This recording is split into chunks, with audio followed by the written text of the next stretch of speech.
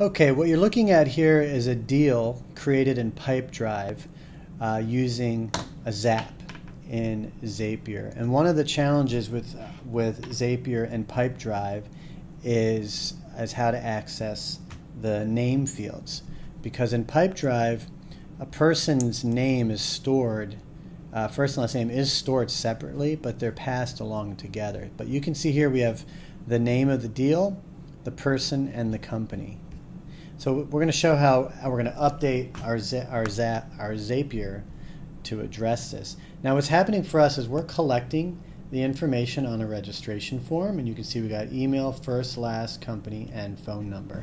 And then what we're doing is we're adding that person to our MailChimp and generating a webinar registration with Zoom.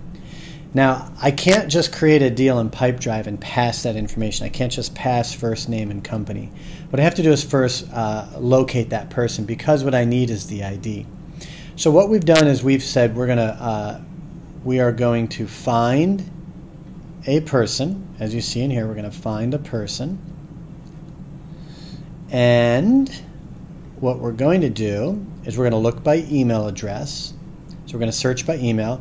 We're going to grab the value from MailChimp, and we're going to look for an exact match. If there is one, then we already have the person's name, we have the ID of record, and whatever information exists in Pipedrive. But if we don't have it, we're going to create it here. So in this case, we're going to take those first and last name fields from MailChimp and pass them onto Pipedrive. We're going to pass the organization name right here. There's the company, email address, and phone number, and whatnot. Passing title and LinkedIn. Once we've passed that, we send that data. Now we get an ID. Okay, so we're either going to find it by email address. We're going to get, remember, we're in person. We found a person. It's person number 7 in this case. All right. You can see we have the person's first and last name right there. Okay. We also have the organization name down here at some point. It's evading me at this moment. Maybe it's not in the system. So that's what we need is the ID. Then we can create the Pipedrive deal. We're going to create a deal, and we're going to customize the data. Now what I'm doing is I'm taking the title and passing the first and last name. I could grab the ID address, but I want you to see some variations. Doing this works because we're just passing field values. Okay. But down here, look, I have organization ID.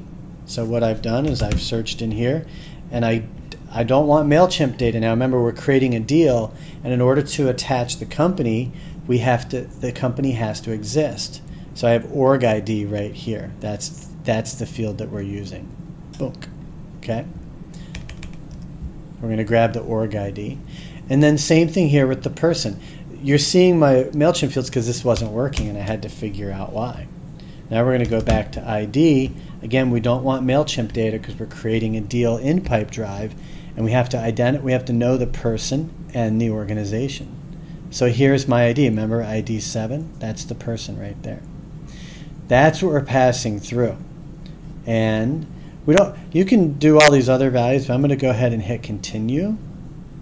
And then we're going to test that out, and what we should see is this information pass through. So we're going to hit that test. We're going to go into Pipedrive. We're going to go to deals, and there is the registration right there. And you can see the name was passed through, and this person is not associated to an organization, and we didn't create the organization, but at least we know the deal that came in and who it's associated with. We can update that. Hopefully that explains things. I've spent days on this. It's pretty tricky. If you need help, I'm happy to help you. I'm in the process of updating a lot of Zaps to do this properly. Thanks.